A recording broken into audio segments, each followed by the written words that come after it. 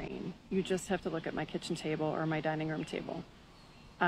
This time of year, like I love to kind of collect information or collect the ideas about things.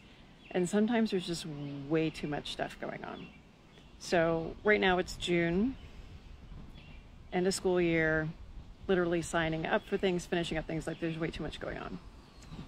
I think that kind of like overwhelm happens so much for moms who are trying to find the right way to get back to workouts, the right way to get back to running after having a baby. Like, especially now with so many people talking about things on social media, like you're like, yeah, that's a great idea, I'll try that. Or yeah, that's a great idea, I'll try that.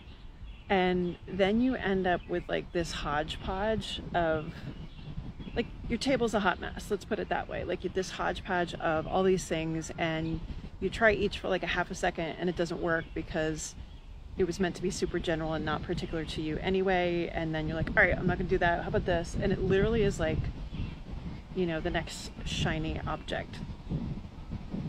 And I had to crack up because I am in this space. Lots of times the ads that Facebook will put out, or the stuff that the algorithm will send my way, are these kinds of things. And so one of the things that's coming up so often is how you should run, okay?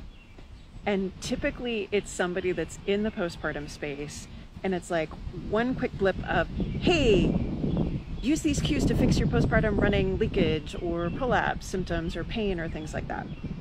And it's hysterical because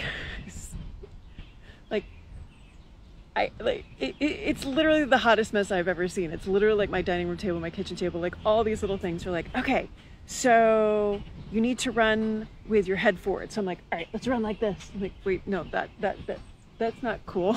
Like, who runs like that? Or run leaning forward, and I'll see if I can do it. They're like, run with your chest forward. I'm like, that's not good. And they're like, run with your head forward. How about that? Run leaning forward. And then they do like this hip hinge. And I'm like, well, that's no. And then it's funny because if you go to the like just runners, they're like, this is how a drill to do to run more upright. And you're like, okay, I'm in this space, and literally like it just sounds like everything's all over the freaking place. And like, where would you start? Like, I would be incredibly confused. And I think these little quick hits, like, I appreciate that's how we digest information. We do quick little things, but when you're trying to get back to running and workouts and after having a baby, and things do not go as planned, that's typically when you start looking for things, right? So if you have leakage, if you have heaviness or pressure, feel like your organs are falling out, if you have, you know, wet pants and you didn't expect it, or pubic bone pain or back or hip pain or things like that, you're gonna start looking, right?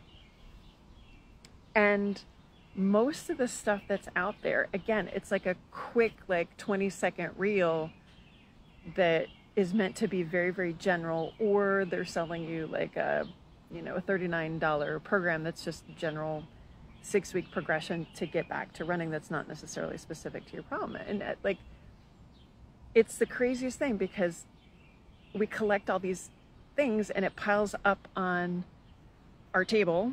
We have all this information. We think, well, I should be able to make sense of it, right? No, it's a little more complex than that. That's why I have an actual day job.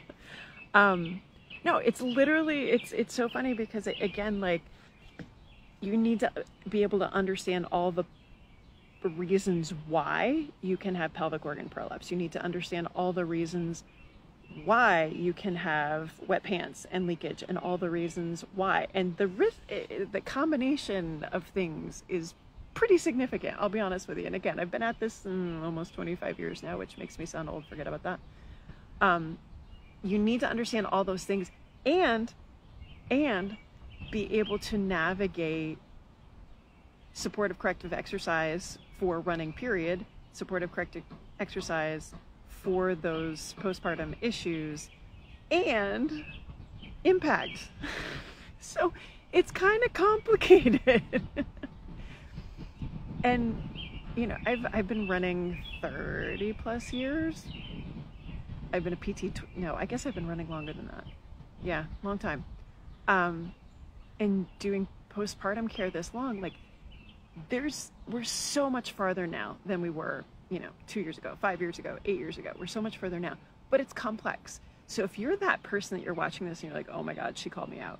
Like you click save on these little reels, or, hey, let me go try leading with my head or leading with my boobs or whatever. And you go try it out and it doesn't work. And then you add up enough of these things and then you kind of feel really shitty about yourself because you're like, oh my God, am I broken? Like, am I really that messed up? And the fact is that you're not. But when you keep doing things that were never intended to address your problem because you never went back and figured out what the why was in the first place, you're kind of setting yourself up. So,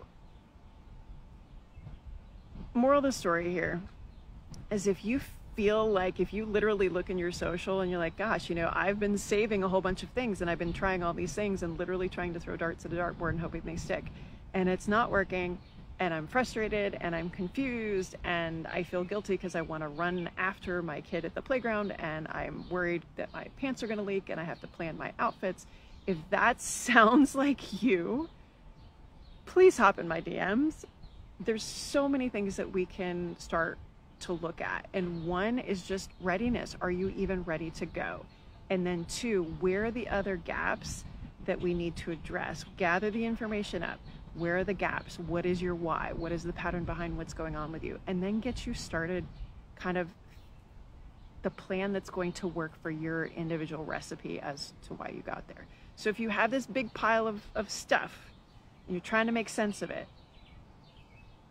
and you're not succeeding, like, hey, hit me up in the DMs. That's literally my superpower, being able to find patterns in the chaos, clean it up, and give you a plan moving forward. And there's lots of ways that we can do that that isn't going to kill your budget and isn't going to like be one more thing on your to-do list, because again, I got my own to-do list and I'm not going to ask you to do anything that I wouldn't do myself.